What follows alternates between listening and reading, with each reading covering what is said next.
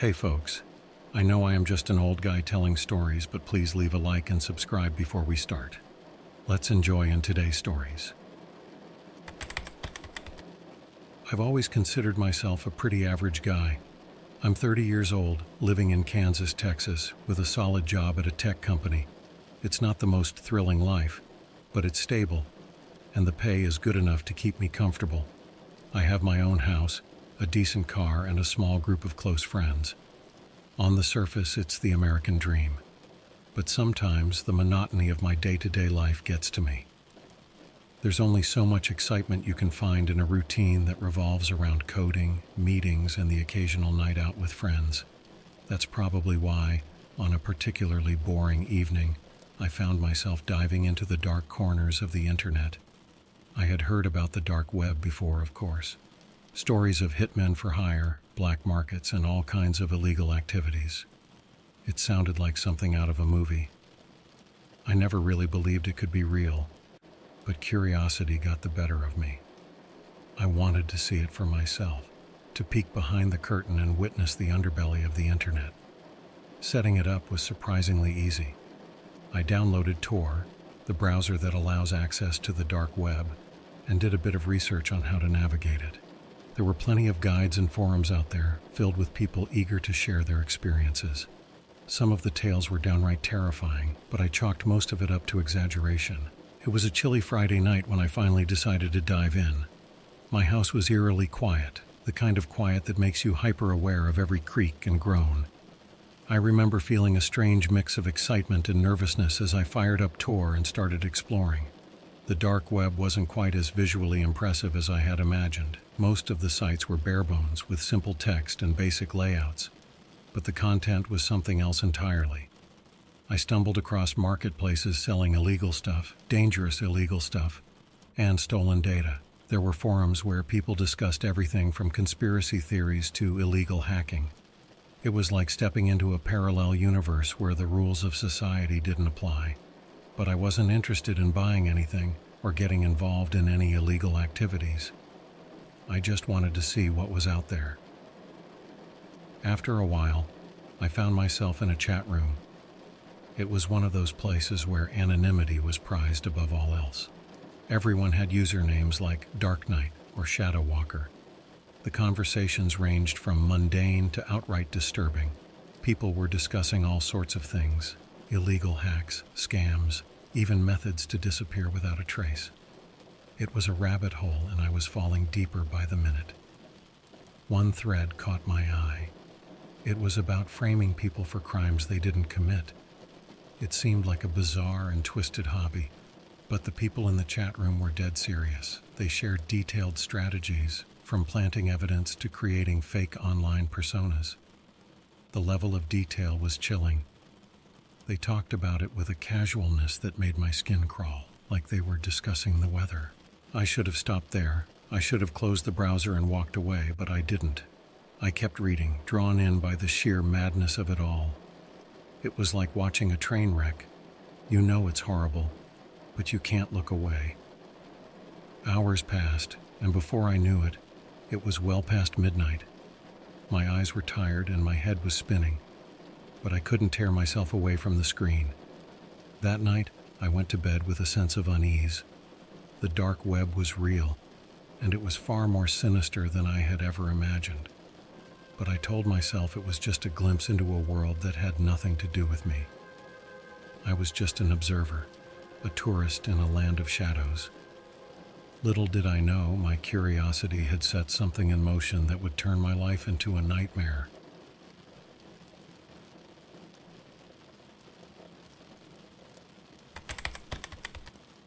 Despite the unsettling feeling that lingered from my initial dive into the dark web, I couldn't shake the urge to return. It was like an itch I couldn't scratch, a compulsion to explore the twisted depths further. Maybe it was boredom, maybe it was something darker within me, but I found myself back in that same chat room the next night. The usernames were different, but the conversations were just as disturbing. People were sharing tips on evading law enforcement and, most chillingly, framing innocent people. It was a step-by-step guide to ruining someone's life. The nonchalance with which they discussed these things was terrifying. It was as if humanity's darkest impulses had found a haven in this hidden corner of the internet. As I scrolled through the messages, I felt a mix of horror and fascination. It was a morbid curiosity that kept me glued to the screen. I read about planting incriminating evidence, hacking into social media accounts, and even creating fake identities to fabricate alibis. The level of detail and planning was mind-boggling. These weren't just random ideas.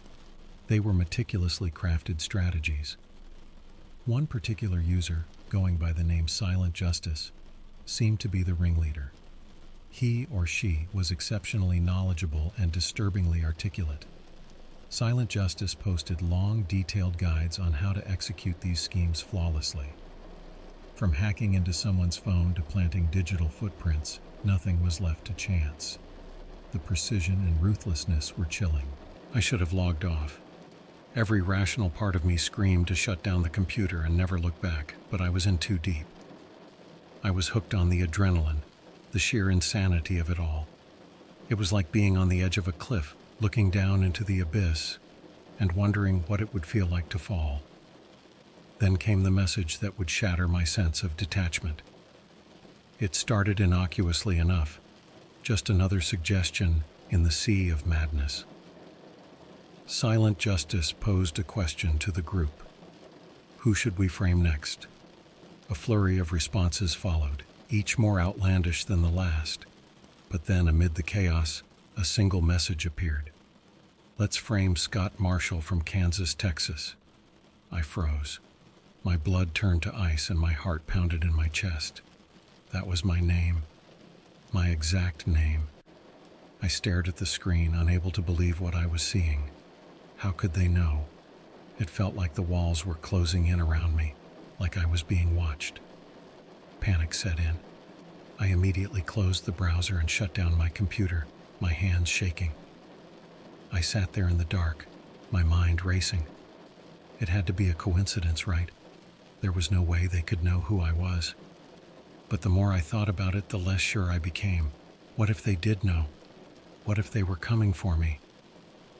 Sleep was impossible that night. I lay in bed, staring at the ceiling, my mind replaying the message over and over. Every noise, every creak of the house made me jump. I felt exposed, vulnerable. My home, once a sanctuary, now felt like a prison. The next morning I tried to rationalize it. It had to be a coincidence. Scott Marshall wasn't an uncommon name. Kansas, Texas, while specific, wasn't exactly a bustling metropolis. But deep down, I knew it was more than that. The precision, the timing, it was too perfect to be random. Over the next few days, I became paranoid. Every stranger on the street, every unfamiliar car, felt like a threat. I was constantly looking over my shoulder, expecting the worst. My friends noticed the change in me, but I couldn't tell them the truth. How could I explain that I had been targeted by faceless strangers on the dark web? I thought about going to the police, but what could I tell them? That I was browsing illegal forums and stumbled upon a plot to frame me? They would laugh me out of the station, or worse, arrest me for accessing the dark web. So, I did the only thing I could think of. I locked all my doors and windows, kept my phone and computer off, and tried to stay out of sight. But the fear never left. It was always there, lurking in the back of my mind, whispering that I was not safe. Days turned into weeks, and the initial panic began to fade, replaced by a dull, persistent anxiety. I told myself it was over, that I was just being paranoid. But deep down, I knew better. The dark web had a way of reaching out, of finding you, no matter how far you ran. And for me, it was just the beginning.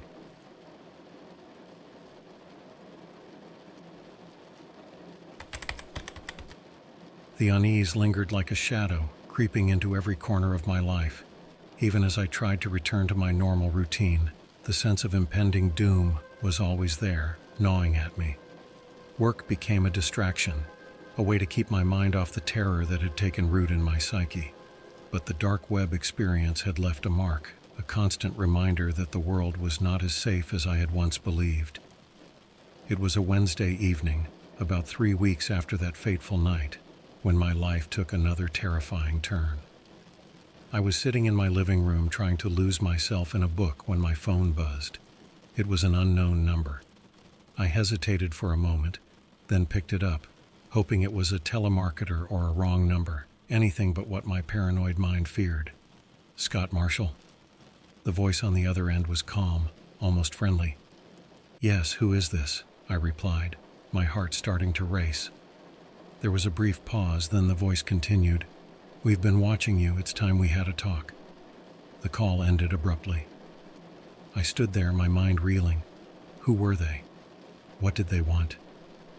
A cold sweat broke out on my forehead. I felt like a trapped animal, every instinct screaming at me to run, to hide. That night, sleep was out of the question. I paced my house, double-checking locks and peering out of windows. Every sound made me jump. The phone call had shattered any illusion of safety I had clung to. They knew who I was. They had been watching me, and now they had made contact. The next morning, I decided I couldn't keep living like this. I needed to do something, anything to regain control. But what could I do? Going to the police was still not an option. I had no evidence, nothing concrete to show them. Just a phone call and my own paranoia. I went back to the dark web. I know it sounds crazy, but I was desperate. Maybe I could find some answers, some way to understand who was targeting me and why. I fired up Tor and navigated back to the chat room. This time I was more cautious, using every anonymity tool I could find. The chat room was as active as ever.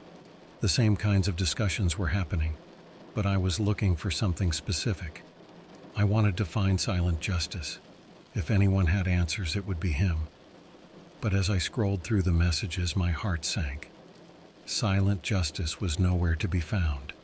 His account was gone, like a ghost in the night. I was about to give up when a new message popped up in the chat. "Looking for Silent Justice? Meet me at the usual place." I felt a chill run down my spine. It was as if they knew I was there, searching for them. I hesitated, my fingers hovering over the keyboard. Then, against my better judgment, I typed a response. "Who is this?" The reply was almost immediate. "Meet me at the usual place, midnight." I had no idea what they meant by the usual place. It was clearly a message intended for someone else. But I had to follow the lead. It was the only way I could think of to get to the bottom of this nightmare. At midnight, I sat in front of my computer, waiting. I wasn't sure what to expect. Then, a new link appeared in the chat room, a hidden URL. I clicked on it, and it took me to a private chat room. It was empty except for one user. "Watcher." "Who are you?" I typed, my hands trembling. "Just someone who knows the truth," Watcher replied. "You shouldn't have come back, Scott. You're in deeper than you realize." My heart pounded as I stared at the screen. "What do you want from me?" "It's not about what we want. It's about what you need to know. You've been targeted because you stumbled onto something you shouldn't have. But it's not too late. Leave now, and maybe they'll forget about you." "Who are they?" I asked, desperation creeping into my voice. Watcher didn't respond for a long moment. Then, a final message appeared. "You're part of the game now, Scott. Run if you want, but you'll never truly escape." The chat room went silent. I sat there, staring at the screen, feeling more lost than ever. What game? Who were these people? And why was I their target? I shut down my computer and sat in the darkness, the weight of the situation pressing down on me. The dark web had drawn me in, and now it was holding me captive. I was caught in a web of shadows, and there was no clear way out. The days that followed were a blur of fear and paranoia. I barely slept, barely ate. I was constantly on edge, expecting the worst. I stopped going to work, too afraid to leave my house. Every knock on the door, every unexpected sound, sent me into a panic. And then, one day, it happened. I was walking home from the grocery store trying to keep my head down and avoid drawing attention. As I turned the corner onto my street, I noticed a black van parked nearby. My heart skipped a beat. I quickened my pace, trying to stay calm. But as I got closer, the van's doors swung open, and two men jumped out. They were coming for me. Instinct took over. I dropped my groceries and ran, my heart pounding in my chest. The men chased after me, shouting for me to stop. I could hear their footsteps getting closer, the sound of their breaths ragged with effort. I didn't dare look back. My only thought was to get to my car. I reached it just as they were about to catch up. I fumbled with the keys, my hands shaking, but managed to get the door open and dive inside. I locked the doors and started the engine, peeling out of the parking spot just as they reached the car. The chase was on. They followed me through the streets, the van's headlights glaring in my rearview mirror. I drove like a madman, taking sharp turns and running red lights. I could feel my heart in my throat, the fear driving me to the edge of reason. I knew that if they caught me, it would be the end. Somehow, by sheer luck or desperation, I managed to lose them. I took a series of random turns, eventually finding myself in an unfamiliar part of town.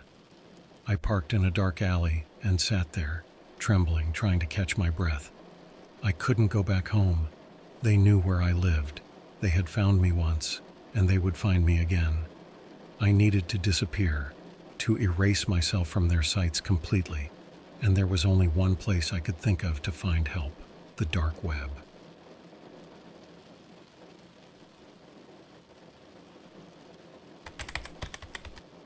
Sitting in the dark alley, my breath finally slowing to something resembling normal, I realized I was out of options. My life had become a twisted game of cat and mouse, and I was the mouse running out of hiding spots. The dark web had led me to this point, and ironically, it seemed to be the only place I could turn for help. I drove to a cheap motel on the outskirts of town, paid in cash, and holed up in a dingy room with peeling wallpaper and a bed that smelled faintly of mildew. It was the kind of place where people came to disappear, if only for a night. I set up my laptop and logged back into Tor, my hands still trembling. Navigating back to the familiar chat rooms, I found what I was looking for: a forum dedicated to people who wanted to vanish. The discussions were filled with advice on how to erase your digital footprint, fake your own death, or simply disappear without a trace. It was a last resort for people like me, who had run out of other options. I posted a message in the forum, detailing my situation and asking for help. It was a desperate plea, and I felt a pang of shame as I hit send. I was admitting to strangers on the internet that my life had spiraled out of control, that I was scared and didn't know what to do. To my surprise, I received a reply almost immediately. The user, going by the name Ghost, offered their services. They claimed to be an expert in making people disappear, with years of experience and a long list of satisfied clients. It sounded too good to be true, but I had no other choice. I replied asking for details and pricing. Ghost's response was quick and professional. They outlined a plan that involved creating new identities, forging documents, and relocating me to a different country. The cost was exorbitant, but I had some savings and was willing to do whatever it took to escape this nightmare.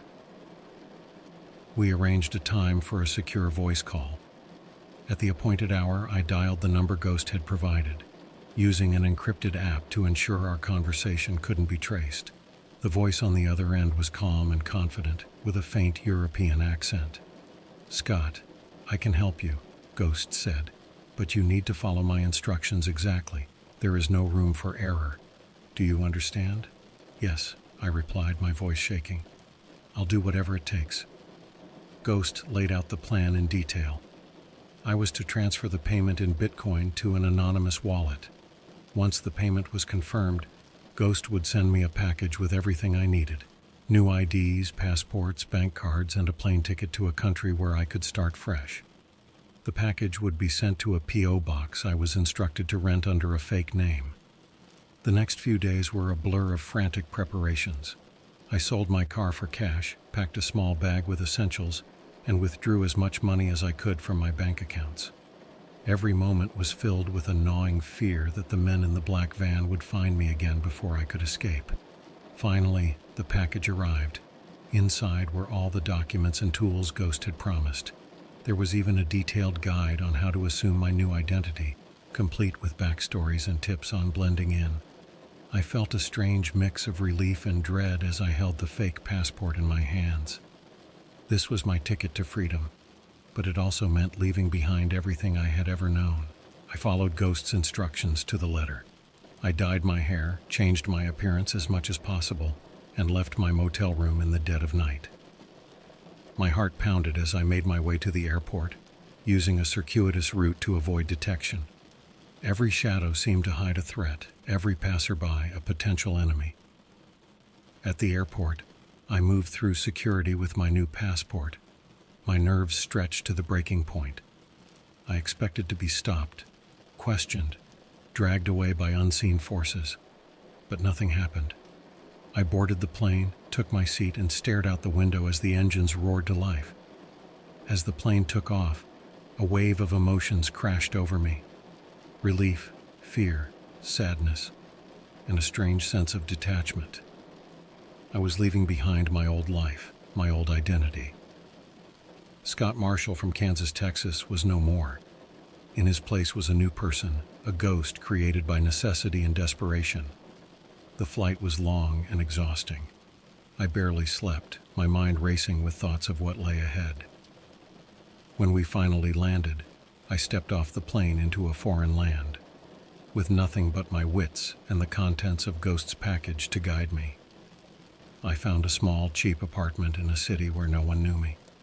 I got a job under my new identity, keeping my head down and trying to blend in.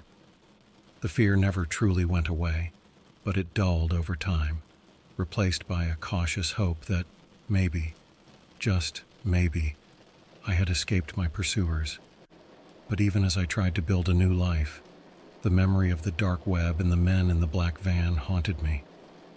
I knew they were still out there, somewhere, and that the game was far from over.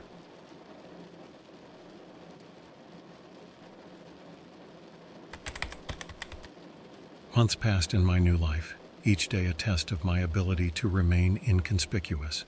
I went by the name Michael now, and every decision, every movement, was calculated to avoid drawing attention. I worked a mundane job at a local diner, kept to myself, and lived in a modest apartment in a nondescript part of the city. On the surface, I was just another face in the crowd. But the fear never fully left me.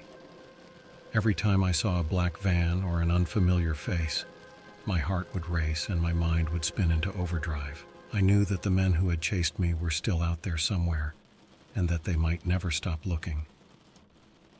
One night, after a particularly long shift, I returned to my apartment to find a letter slipped under my door. My stomach twisted with dread as I picked it up and saw that it was unmarked. With trembling hands, I opened it and read the short typed message inside. "We haven't forgotten you. You can't hide forever." My blood ran cold. They had found me again. My carefully constructed new life felt like it was crumbling around me. I knew I had to act quickly. I couldn't wait for them to come for me. I needed to disappear again, this time for good. I contacted Ghost through the encrypted app, explaining my situation in a series of frantic messages. Ghost's reply was swift and reassuring. There was a final option, a last-ditch effort to erase myself completely from the grid. It was risky and expensive, but I had no other choice. The plan involved faking my own death. Ghost outlined a meticulous strategy to make it look convincing. There would be a staged accident, a body double, and enough evidence left behind to satisfy any investigation. It was the ultimate vanishing act, and it had to be flawless. I followed Ghost's instructions meticulously. Over the next week, I made the necessary preparations, gathering materials and setting the stage. The body double was arranged through a contact Ghost provided, a man of similar build, who was terminally ill and willing to sell his identity for a large sum of money. It was a grim transaction, but it was my only hope. The night of the accident, I drove to a remote location outside the city. The body double was already there, waiting in a rented car. We switched clothes, and I gave him my personal belongings, my wallet, keys, and phone. He was to drive the car off a cliff into a deep ravine, ensuring that it would catch fire and obscure any identifying features. As I watched the car plummet into the darkness, a sense of finality washed over me. Scott Marshall, now Michael, was about to die, and from his ashes a new identity would emerge. I walked away from the scene, my heart heavy with a mix of fear and hope. Ghost had arranged for a safe house where I could lay low while the plan unfolded. It was a secluded cabin in the mountains, far from any prying eyes. I stayed there for weeks, listening to news reports about the tragic accident and the discovery of the charred remains. The authorities had no reason to doubt the evidence. As far as the world was concerned, I was dead. During this time, Ghost provided me with a new identity, complete with all the necessary documentation. I was now Daniel, a name as unremarkable as my new life was supposed to be. I moved to a different country, far from the reach of anyone who might recognize me. The process was exhausting and fraught with tension, but it was my last hope for a fresh start. In my new home, I found work under my new identity, kept my interactions minimal, and tried to build a semblance of a normal life. The memories of the dark web and the men who hunted me began to fade, but the scars remained. I was constantly vigilant, always aware of my surroundings, always ready to run at a moment's notice. Years passed, and I slowly settled into my new existence. I made a few friends, found a job I didn't hate, and even began to hope that I might finally be free of the shadows that had chased me for so long. But deep down, I knew the truth. The dark web was a place where secrets never truly died, where shadows lingered and waited. One evening, as I walked home from work, I felt a familiar sense of unease. The streets were quiet, the air thick with the promise of rain. I quickened my pace, my mind racing with memories of the past. As I turned a corner, I saw it, a black van parked just down the street. I froze, my heart pounding in my chest. The van's engine started, and the headlights flicked on, illuminating the dark street. It was a reminder that no matter how far I ran, how well I hid, the shadows would always find me. With a deep breath, I turned and walked in the opposite direction, disappearing into the night. I had become a ghost, a phantom drifting through the world, always one step ahead, always looking over my shoulder. In the end, the dark web had claimed me, not with violence or death, but with a lifetime of running and hiding. I was a man without a past, without a true identity, living in the spaces between shadows. And that was the price I paid for my curiosity, for daring to peek behind the curtain and glimpse the darkness that lay beyond.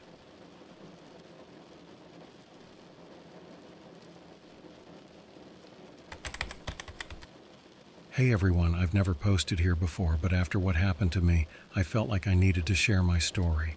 It's been a few months now, and I think I'm ready to talk about it. So, here goes. A bit about me.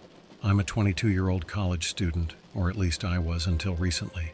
I've been feeling pretty lost for a while now. College just doesn't seem to be my thing. I mean, I tried, really tried, but nothing seemed to click. My passion has always been gaming. I could spend hours, no days, glued to my computer screen, lost in a digital world. And lately, I've been toying with the idea of dropping out and becoming a full-time gamer and Twitch streamer. I know, it sounds crazy, but I've seen others make it big, and I kept thinking, why not me? One night, after a particularly brutal day of classes, I found myself unable to sleep. My mind was racing with thoughts of my future, the mounting pressure from my parents to get my life together, and the allure of a life spent doing what I love. I needed a distraction, something different to take my mind off things. That's when I remembered a conversation I'd had with a friend about the dark web. He'd mentioned it in passing, talking about how you could find all sorts of interesting stuff there. Nothing illegal, just different. I'd always been curious, but never had the guts to actually check it out. But that night, I thought, why not? I was bored and needed something to occupy my mind. So, I downloaded Tor and a VPN. The process was surprisingly straightforward, and soon enough, I found myself on the dark web. The interface was nothing like the regular internet. It was like stepping into a parallel world, one that was both fascinating and a bit unnerving. I spent the next couple of hours aimlessly browsing, clicking on links that promised all sorts of bizarre and mysterious things. It was a strange mix of excitement and fear, knowing I was exploring a hidden part of the internet that most people never see. I wasn't looking for anything in particular, just something to capture my interest. As I clicked through various forums and marketplaces, I couldn't help but feel a thrill. There was something about the anonymity, the secrecy, that was both liberating and terrifying. It was like a digital version of exploring a haunted house, never knowing what you might find around the next corner. That's when I stumbled upon something that really caught my eye. A site that looked like a dark web version of Amazon. It had a sleek modern design, which was unusual for the dark web. Most sites were clunky and outdated, but this one was different.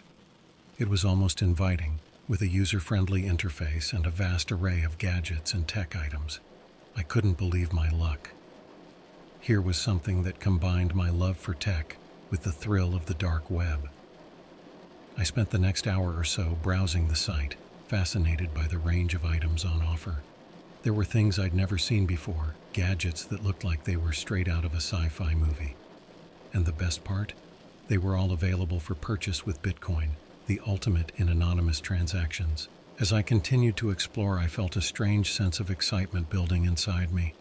It was like I'd discovered a hidden treasure trove, a place where I could find unique, cutting-edge gadgets that no one else had.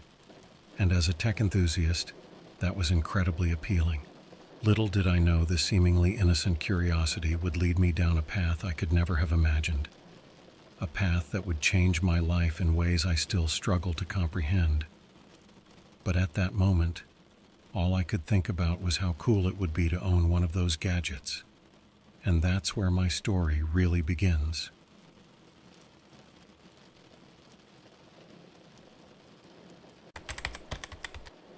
After that first night of exploring the dark web, I couldn't get the site out of my mind. It was like a modern tech paradise hidden away in the depths of the internet. I spent the next few days trying to focus on my classes, but my mind kept drifting back to that site and the incredible gadgets it offered. One night, curiosity got the better of me again. I fired up Tor and my VPN, navigating back to the dark web marketplace.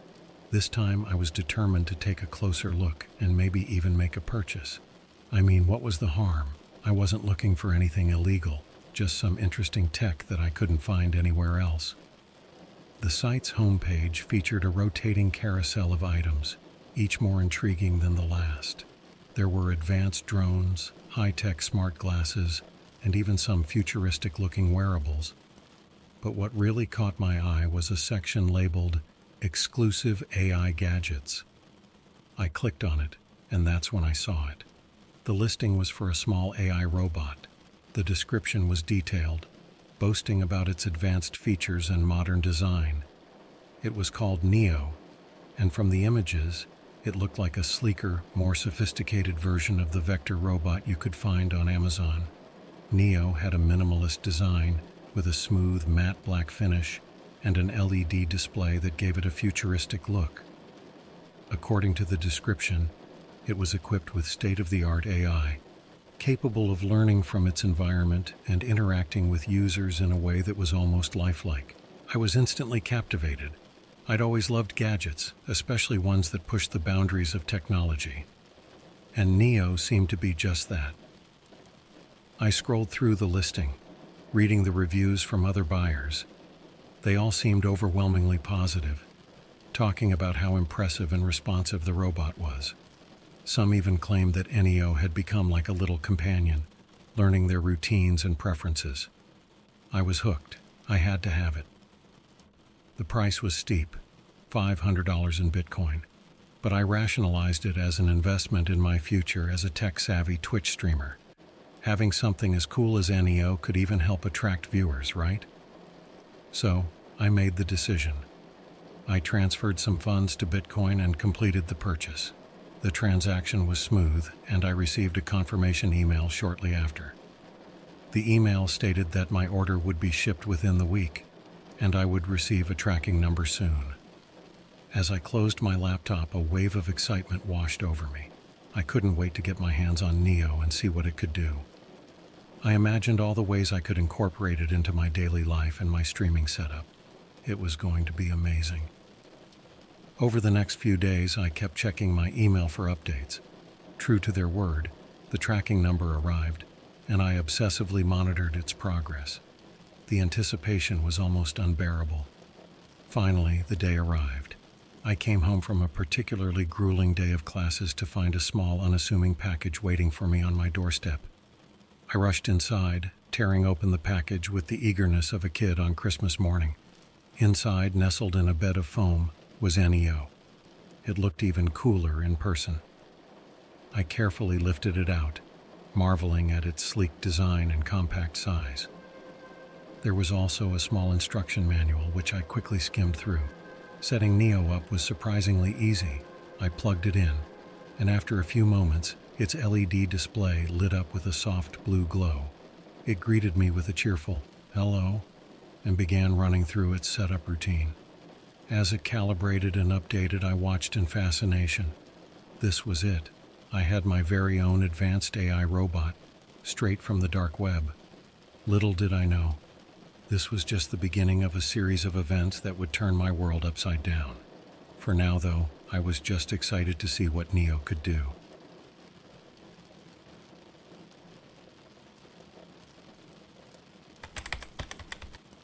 From the moment I unboxed NEO, I was enamored. There was something almost magical about watching the little robot come to life. It wasn't just the sleek design or the smooth movements, it was the sense that this gadget was truly something special. I spent the next few hours setting it up, configuring its settings and learning about all the features it offered. NEO was more than just a toy. It was packed with advanced AI capabilities that allowed it to interact with its environment in ways I hadn't expected. It could recognize faces, respond to voice commands, and even learn my daily routines. I set it up on my desk, and within minutes, it had mapped out my room and started following me around, chirping happily as it went about its business. As a tech enthusiast, I was in heaven. I spent hours testing its various functions, asking it questions, and seeing how it reacted to different scenarios. It was like having a tiny, highly intelligent pet. And as a gamer, I couldn't help but think about all the ways I could incorporate NEO into my streaming setup. Imagine the reaction from my viewers when they saw this cutting-edge AI robot interacting with me in real time. The first few days with NEO were incredible. It quickly became a part of my daily routine, waking me up in the morning, reminding me of my schedule, and even offering suggestions for my streams. I was fascinated by how quickly it adapted to my lifestyle, learning my habits and preferences with an almost eerie precision. One evening, I had my good friend Jake over. He was the one who had first mentioned the dark web to me, and I was excited to show him my new acquisition. Jake was just as much of a tech geek as I was, and I knew he'd appreciate NEO's capabilities. "Dude, you won't believe what I got," I said, leading him to my room where NEO was perched on my desk. Jake's eyes widened as he took in the sight of the sleek little robot. "No way. You got this from the dark web?" he asked, incredulous. "Yeah, isn't it awesome? Check this out." I spent the next few minutes demonstrating NEO's features, showing off its ability to recognize faces and respond to voice commands. Jake was suitably impressed, and we spent the rest of the evening geeking out over the possibilities. As the weeks went by, NEO became an integral part of my life. It was always there, ready to help or entertain, and I couldn't imagine my daily routine without it. I even started integrating it into my Twitch streams, much to the delight of my viewers. People were fascinated by the little robot, and I started gaining more followers, all eager to see what NEO would do next. But as much as I loved Neo, there was a part of me that couldn't shake a lingering sense of unease. It was hard to pinpoint exactly what bothered me. Maybe it was the fact that I'd bought it from the dark web, or perhaps it was the way it seemed almost too good to be true. There were moments when Neo's behavior felt a bit off, like when it would turn its camera towards me for no apparent reason, or when it seemed to linger a bit too long on certain actions. One night, as I was wrapping up a late-night stream, I got a call from Jake. I answered, expecting the usual banter, but his tone was different this time. It was urgent, almost panicked. "Hey man, I need to tell you something," he said, his voice low and serious. "What's up?" I replied, slightly concerned. "I've been digging around on the dark web, just out of curiosity, and I found something. It's about that robot you bought." My heart skipped a beat. "What do you mean?" "I'm not sure how to say this, but I think NEO is broadcasting live footage. Like, right now." I laughed nervously. "Come on, Jake, you're messing with me, right?" "No, I'm serious. I found a forum where people are talking about it. They're watching you, dude. They're watching you through Neo." My blood ran cold. The realization hit me like a truck. The little robot I'd grown so fond of, the one that had integrated itself into every aspect of my life, was broadcasting everything I did to God knows who on the dark web. I looked over at Neo, its LED display glowing innocently. Suddenly, the sleek, modern design didn't seem so cool anymore. It seemed menacing, sinister, and I knew I had to do something about it fast.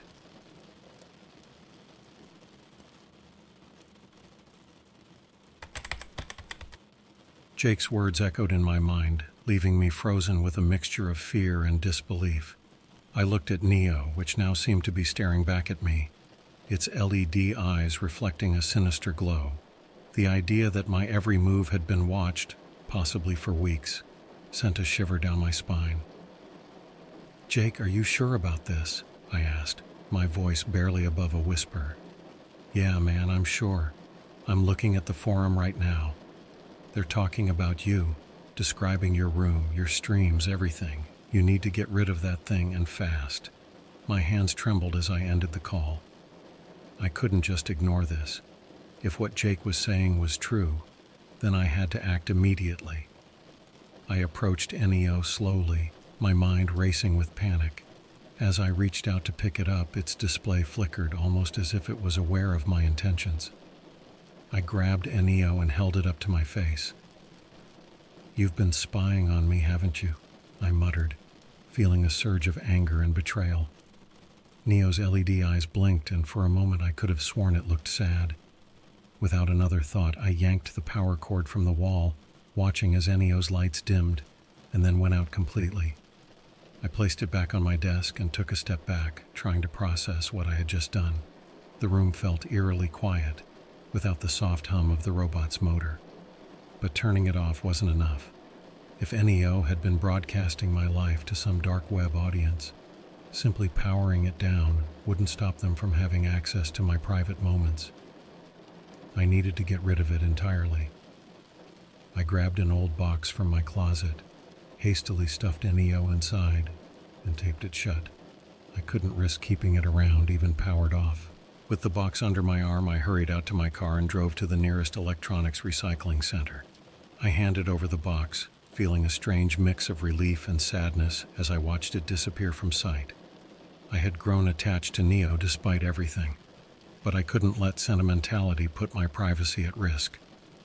When I got back home, I immediately called Jake again, filling him in on what I had done. He sounded relieved, but there was still a note of caution in his voice. "Good move, man. But you should probably think about moving, just to be safe. If those guys on the forum know where you live, you could be in real danger." His words struck a chord with me. I had a decent amount of savings from my streaming and some freelance work I'd been doing on the side. Moving wasn't entirely out of the question. The thought of staying in that apartment, where I had been unknowingly spied on, was unbearable. Over the next few days, I made arrangements to move to a new place on the other side of town. It wasn't too far, but it was enough to give me peace of mind. I found a small, cozy apartment that felt like a fresh start. The move was stressful, but once I was settled in, I felt a weight lift off my shoulders. I decided to take a break from streaming for a while. The whole experience had shaken me, and I needed time to process everything. I couldn't help but feel paranoid, constantly checking for hidden cameras or bugs. It was exhausting, but gradually, I began to feel more secure. One night, as I was unpacking the last of my boxes, I received a text from Jake. It was a link to a news article about a dark web bust. Authorities had taken down several illegal operations, including one involving live streaming surveillance through compromised devices. My heart raced as I read the article, realizing just how close I had come to being a victim of something truly horrifying. I'm sharing my story here as a warning. If you're ever tempted to explore the dark web, think twice. It's not worth the risk. You might think you're just buying a cool gadget or finding something interesting, but you never know what you're really getting into. The dark web is a dangerous place, full of unseen threats and hidden dangers. Stay safe and stick to the regular web. And as for me, I've learned my lesson the hard way. I'm back to focusing on my studies, and my dream of becoming a full-time gamer and streamer is still there, but I'm taking it one step at a time. And I'm definitely steering clear of the dark web.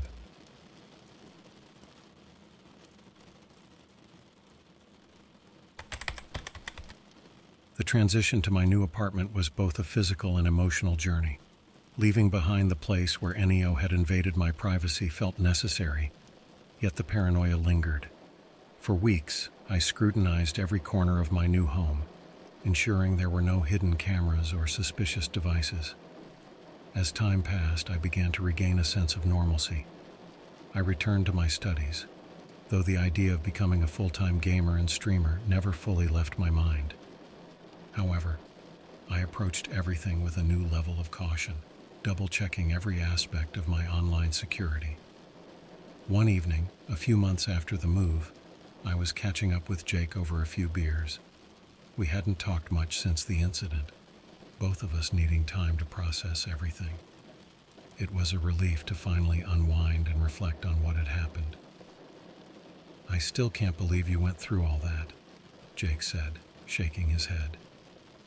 "I mean, a robot from the dark web spying on you? It sounds like something out of a sci-fi horror movie." "Tell me about it," I replied, taking a sip of my drink. "It's crazy how something so cool turned out to be so dangerous. I should have known better." Jake leaned in, his expression serious.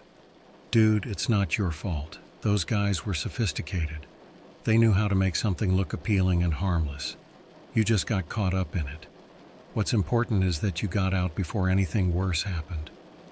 I nodded, appreciating his words.